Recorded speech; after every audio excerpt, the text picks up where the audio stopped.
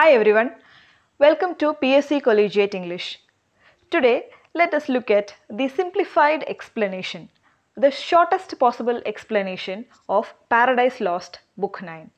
Paradise Lost is an epic that is prescribed in almost all the syllabuses of almost many universities throughout India. Questions are frequently asked from Paradise Lost Book 9 in almost all the competitive exams. Therefore, it becomes quintessential part of English language and literature. From this point of view, today let us look at the simplified explanation. This might be the shortest version of the epic that you might have come across. So, without any further ado, let's quickly get into the explanation. Before proceeding into Paradise Lost, let us look at what an epic is.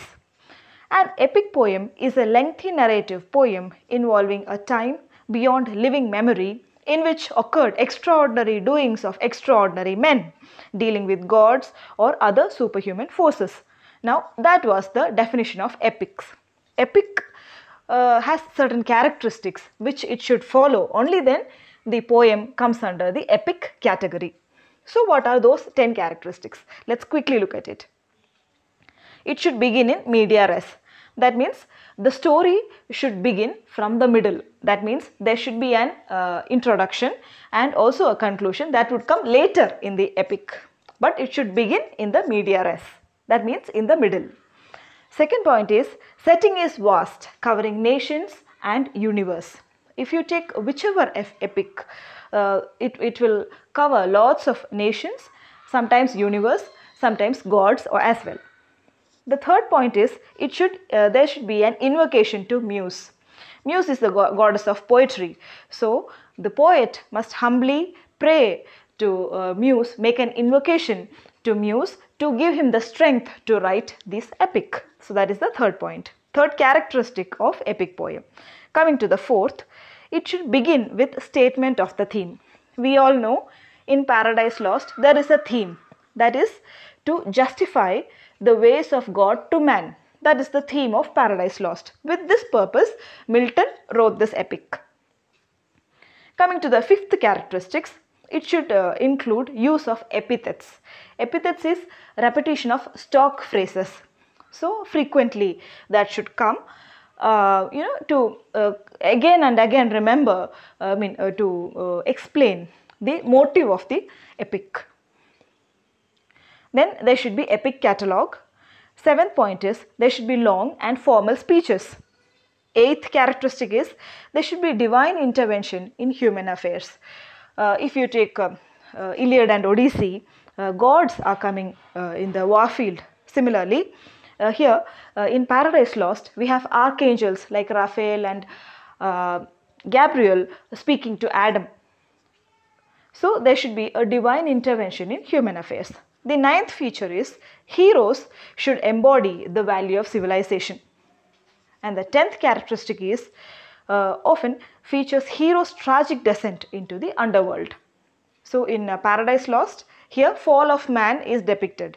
In Iliad and Odyssey, we know Odysseus goes to underworld and so many heroes. So that is also a feature of epic poetry. Coming to the next character, that is hero.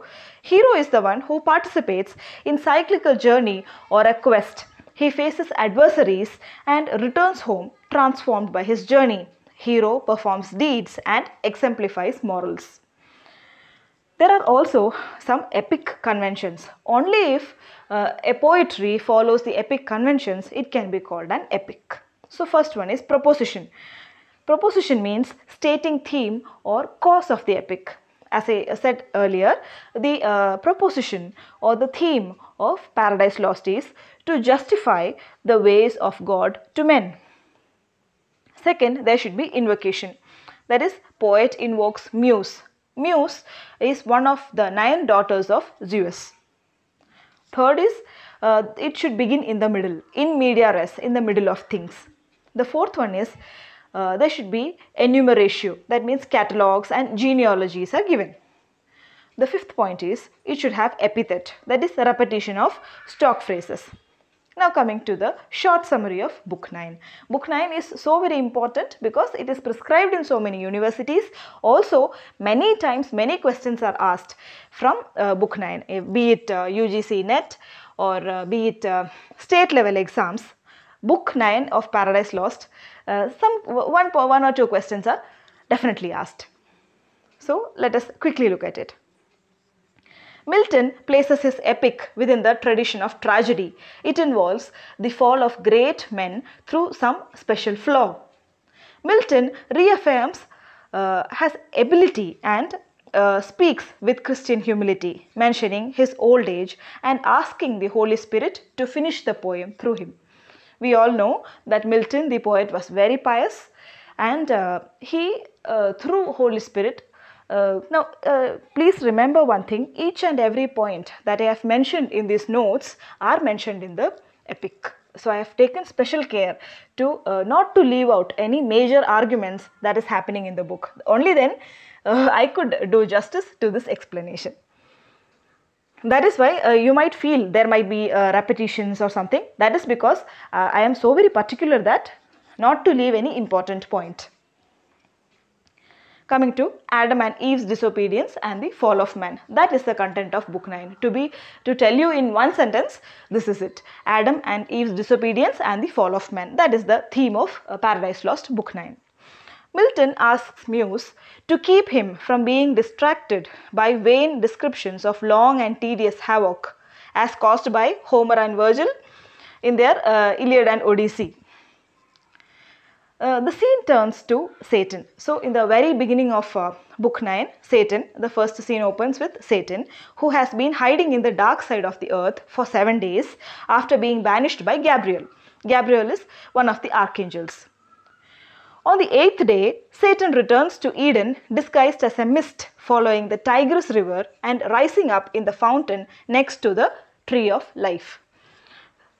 For people who are preparing for objective type questions, exams, please note the river mentioned here is Tigris river. For 7 days Satan was hiding, and on the 8th day he emerges into heaven in the form of mist near Tigris river, near the tree of life. Please remember, please note. Now let us look at Satan's plan. After coming there, after being in paradise, he remembers, he was also an angel, he is the fallen angel, right? So he remembers his past life, he thinks of the beautiful things which are there in heaven, he thinks of how difficult or torturous hell is, and he contemplates for some time, and then later on plans to what to proceed next. Satan studies all the creatures of Eden and finally settles on a snake for its wit and native subtlety. Before continuing with his plan, Satan hesitates, grieving what might have been. That is, he is thinking about his past life. He decides that earth was more beautiful than heaven. Adam and Eve's happiness cause him greater anguish. Satan reaffirms his purpose to bring evil out of God's creation. Because he wants, Satan wants to, cause pain to God by harming his creation. That is Adam and Eve. Satan laments how far he has fallen from the position of archangel to the mazy falls and bestial slime of the serpent. He poses like a sleeping snake which is curled up upon itself like a labyrinth. This particular snake is very huge and it is just coiled over its own body. It's like a labyrinth. So Satan has chosen this particular snake for his plan, for his purpose of, convincing Eve to have the fruit. Coming to the next point, so one section of book 1 is over, that is Satan is there, he is planning and he has got into the body of a serpent. Now coming to the second part, Eve's idea of working separately. The next morning, the next scene is shown. The next morning, Adam and Eve wake up and do their usual praise to God and do their usual course. Eve proposes that she and Adam work separately to get more work done. But Adam does not approve of that. He worries that the two might be more susceptible to Satan if they are separated. And in times of danger, a woman's place is with her husband. This is Milton's comment.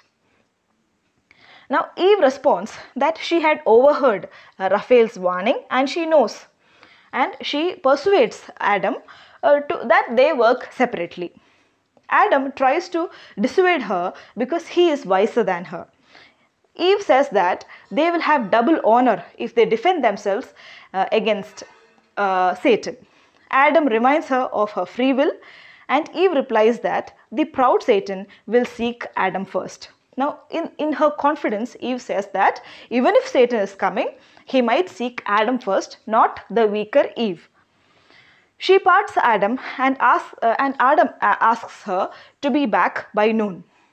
Here, Milton comments that they will never have a sweet repast in paradise again. Now, this is what Milton comments as the observer. Okay. Now, the section 2 is also over. Coming to the third part. You see, if you have noticed, book 9 is really simple. But then we must, because it is an epic, we must follow the storyline very properly. Only then you can attempt the quotations that might be asked from this section. So coming to the third part, that is Satan is convincing Eve. Satan is delighted to find Eve alone. Satan is momentarily stunned by her beauty but is reminded of his hatred. On seeing Eve, Satan for a moment forgets about his plan, seeing her beauty, seeing her goodness, seeing her as a goddess. He forgets about his plan and everything, but then he is reminded of all the tortures of hell, and once again he tries to revenge. Then Satan coils himself and seems to stand upright in a surging maze, lifting his head to get Eve's attention. We already have seen that Satan is in the form of a serpent, and the serpent is standing up, it seems, to catch Eve's attention. Serpent calls Eve goddess among gods. She is amazed that serpent could talk. You see, here Satan is using this praising, the technique of praising. If somebody praises any one of us, we would automatically get elated. Now this is the technique that Satan is using for Eve. Satan explains that he found a tree with beautiful apples, and at the fruit he got the ability to talk and expanded intellect. He is able to perceive heavenly and earthly knowledge. Now in this way, Satan is trying to seduce Eve's attention. Eve asks him where the tree grows. Satan offers to show her. Eve sees the tree of knowledge and says that she has been forbidden by God from eating the fruit. Satan asks about the commandment. Eve reaffirms that she and Adam can eat any fruit except the tree of knowledge. Now what happens? This talking serpent is telling to Eve to have fruit from the tree of knowledge, which God had forbidden Adam and Eve from eating. Satan says that the tree of knowledge has revealed to him that God actually wants Eve and Adam to disobey him, as this will prove her independence and dauntless virtue in braving death. Satan says that he himself has proved that the fruit does not bring death. Now that is what the serpent is saying, that serpent has eaten the apple and it has gained wisdom to have speech with humans. Also it has wisdom to know what is in God's mind, and God himself wants these two to disobey him so that they might be rewarded for their chivalry. Now this is what Satan is telling Eve. Satan says that God has forbidden the fruit to keep Adam and Eve low and ignorant instead of assuming their proper places as gods. If serpent can achieve speech, then Eve will surely become a goddess. Satan suggests that there is no sin in desiring virtue and knowledge. Now based on this, this profound speech of Satan, Eve has fallen a victim of Satan's speech. Now coming to the next part, that is Eve is eating the fruit from the tree of knowledge. Eve looks at the fruit which seems perfect and delicious. She thinks that the fruit might be very powerful since the God has forbidden it. It seems very wrong that such magical fruit is denied to humans if beasts can have it. In the evil hour, she takes a bite. Please remember, please note this line, earth felt the wound and all was lost. This is a very famous line from Paradise Lost, Book 9. This is frequently asked. Please note. Eve praises the tree of knowledge and thinks if she should let Adam eat it, then resolves to give it to him. If she dies, he would be wedded to another Eve.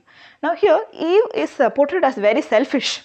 Once she consumes the fruit, she thinks if she alone dies, Adam might be wedded to some other Eve. She does not want that. She is very selfish. That is why she wants to share the apple with Adam. Coming to the next part. Adam eats the fruit. Now Adam has his own reasons for eating the fruit. We are coming to the close of this book 9. Book 9 is really very vast portion. I have just tried to sum up the main content. Adam has been weaving a bouquet of flowers to give Eve. Adam sees the forbidden fruit in her hand and Eve explains that the serpent ate it and learned to speak. She had eaten it and her eyes have been opened. She says she is like growing up to Godhead. She wants Adam to try equal joy as equal love. On seeing this, Adam is devastated. Adam drops the garland. He stands there speechless and pale. He is horrified that Eve has succumbed to temptation. Adam's sin is placing his love for Eve above the love for God. Adam is curious and is attracted to Eve's beauty. Eve is distracted by appearance and wants to prove herself. Milton shows that, this is the message that Milton is conveying. Milton shows how these flaws lead to full-fledged sins. Now this is what, there might be, in epic tradition, there should be a hamasya, a little flaw that leads to greater sin. Now that is how the heroes become tragic heroes. So what happened? Now the nature's reaction is given. After Adam and Eve ate the fruit, what happened? Nature groans again and sky weeps. Adam feels invigorated and godlike. He is filled with lust. They run off to a shady bank to have sex and they sleep. After waking up, they realize that instead of gaining knowledge of the divine, they have gained the knowledge of good lost and evil got. The two are suddenly aware. The Eve and Adam are suddenly aware of their nakedness and cover themselves with fig leaves. They start to weep and emotions of sin come to them. They are filled with anger, hate, mistrust, suspicion and discord. Till then, they were like innocents. But after eating the fruit from the tree of knowledge, every sin has come to them. Every feeling has come to them and they have literally lost paradise. That innocence they have lost. Let us look at what was Milton's message. Milton's message to the people is that knowledge is important, but not all knowledge leads to good when it involves being disobedient and breaking order. All knowledge is not good. That is what Milton is suggesting. Even in accepting knowledge, one must be choosy. Coming to the analysis of Book 9, Milton's fourth invocation differs from the earlier ones. He does not invoke Urania. Initially, he invokes in the first 3 books, he invokes Urania, but in the 9th book, in the 4th time invocation when he does not invoke Urania. Now, it is a Christian epic with a tragic core. Coming to Adam, Adam can be described as patience and heroic martyrdom. That is what that sort of a hero is Adam. In the book 9, this particular word is very important, felix culpa. That means happy fault. Now, Adam and Eve have committed felix culpa. That is a happy fault because later on Jesus would be born and Jesus would redeem humans from all their sins. In order for Jesus to cleanse the humankind, this fault needed to happen. That is why it is known as happy fault or felix culpa. This comes for the first time in Paradise Lost, Book 9. Satan can be described as incarnate and brute, that to the height of deity aspired. Here, serpent is also described as prelapsarian serpent, circular base of ring folds that toed, fold, above fold, a surging mace. In that position, that serpent is lying. So that is described. The epic poem is written in blank verse. In the first version, when it was published in 1667, Paradise Lost consisted of 10 books and they were 10,000 verse. In the second edition, which was published in 1674, there were 12 books of Paradise Lost. The epic's purpose is stated in the very first book. Now the characters who are there in book 9 especially are Satan, Adam, Eve, son of God, God the Father, Raphael and Michael. The motives mentioned in book 9 are marriage and idolatry. Now let us also look at some of the important quotations that are frequently asked. The first one is, earth felt the wound and nature from her seat sighing through all her works gave signs of woe that was lost. Now this is when Adam and Eve ate the fruit from the tree of knowledge. That is when this line comes. Of man's first disobedience and the fruit of that forbidden tree whose mortal taste brought death into the world and all our woe with loss of Eden till one greater man restore us and regain the blissful seat. Sing heavenly muse. This comes in the invocation part, in the very beginning of book 9, where John Milton is telling us what would happen in the process of the epic. Knowledge forbidden, suspicious, reasonless, why should their Lord envy them that? Can it be a sin to know? Can it be death? Now this is what Satan asks to Eve to convince her to eat the fruit. Coming to the fourth quotation, our state cannot be severed. We are one flesh. To lose thee were to lose myself. This quotation is from the conversation between Adam and Eve. This is what Adam says when Eve says that we can be separated and we could do separate work so that more works would be done. Then Adam says that we are one, we cannot be separated. Coming to the fifth quotation, so glistened the dire snake and into fraud led Eve, our credulous mother, to the tree of prohibition, root of all our woe. Now, as we can see from this quotation, this is how the snake led, argued, convinced Eve, who is the credulous mother of all humanity. Now, she tastes the fruit and woe, all the sin comes into the world. That is when this particular line describes. Coming to the sixth quotation, here we may reign secure, and in my choice to reign is worth ambition, though in hell better to reign in heaven than serve. Better to reign in hell than serve in heaven. This is one of the famous quotations spoken by Satan. Satan says, better to reign in hell than serve in heaven. He is ready to rule hell, but he is not ready to serve in heaven. This is a very famous quote and it has become a sort of proverb as well. So this is spoken by Satan when he is hiding in the form of a mist formed over the fountain of river Tigris. Coming to the seventh quotation, the wife where danger or dishonor lurks safest and seemliest by her husband stays, who guards her or with her the worst endures.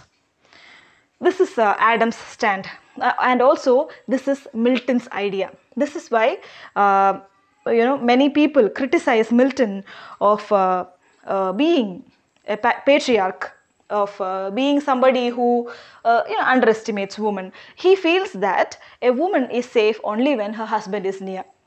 So this is the idea that Adam conveys. Adam says that we should not be parted, we should work together, because when danger comes, if Satan comes, there are problems, there are going to be problems. This is what Adam says to Eve, and this was Milton's idea that is conveyed through this quotation. Coming to eighth quotation, should God create another Eve and I another rib afford, yet loss of thee would never from my heart. No, I feel The link of nature draw me, flesh of flesh, bone of my bone, thou art, and from thy state mine never shall be parted, bliss or woe. This particular quotation refers to Adam's stand. Adam knows that Eve has sinned. She has eaten the fruit. She has, crossed what God has said. God has warned not to eat the fruit, and they eat. But because of all these, Adam knows that God would definitely punish Eve. Even after that, he says, this is very famous, flesh of flesh, bone of my bone, thou art. He loves Eve so much. He loves Eve more than he loves God. That is why he chooses to stand by her. Now this is the quotation that it means. Coming to quotation number 9. Revenge at first, though sweet, bitter before long back on itself recoils. This is what Satan says when he is in the form of mist. He says, revenge is sweet, but then before long back on itself recoils. Revenge, if one takes revenge, that comes back. That is, it reflects back. Therefore, revenge is not a good thing. This is what John Milton says through Satan. Coming to the 10th quotation, all is not lost. The unconquerable will and study of revenge, immortal hate, and the courage never to submit or yield. This is again yet another very strong statements of Satan. Now, this is because of such strong character that's given to Satan. Many people have a confusion whether who is the hero of Paradise Lost. Is it Adam or is it Satan? This is a this particular question has tormented many critics for many generations. Now, this particular all is not lost. This particular quotation refers to Satan's state of mind. Coming to the last quotation, for so far I have been giving you only the important quotations, and among them this is the last one. 11th one, O fairest of creation, last and best of all God's work, creature in whom excelled whatever can to sight or thought be formed, holy, divine, good, amiable or sweet, how art thou lost, how on sudden lost, defaced, deflowered, and now to death devote? Paradise lost. This is the commentary that Milton gives to the fall of man. Adam and Eve have eaten the fruit from a tree of knowledge, and they have fallen, and they have, their eyes are open. They have committed the sin of lust, and that is the commentary that the poet is giving to their state. Okay, so I have tried to do justice to Paradise Lost, Book 9. When I was teaching and when I was as a student, I have read through all the lines, and this I personally jotted from the lines, and I have tried to cover almost all the important points in this explanation. Only by reading this explanation, I wish you will be able to answer all the MCQs that might be asked, or all the critical questions that might be asked. Thank you so much for listening.